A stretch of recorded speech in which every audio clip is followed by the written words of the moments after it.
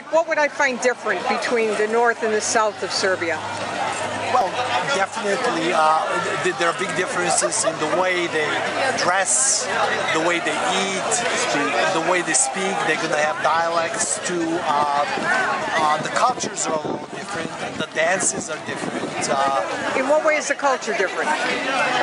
Well, the southern part of Serbia was much more influenced by Turks. So we're going to see the most southern part of Serbia, for example, they're going to have the, help me out, what is the name of the cap? That's a typical Turkish cap that Serbs are going to wear, fez.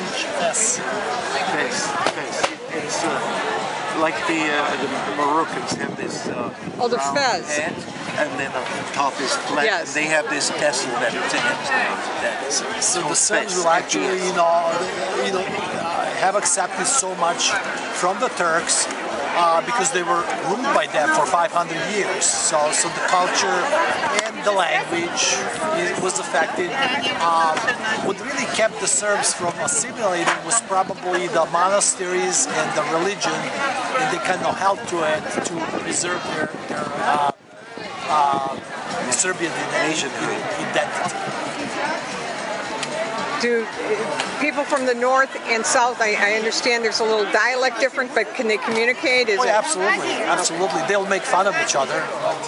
Kind of like Alabama and Cleveland or something. Hillbilly or There you go.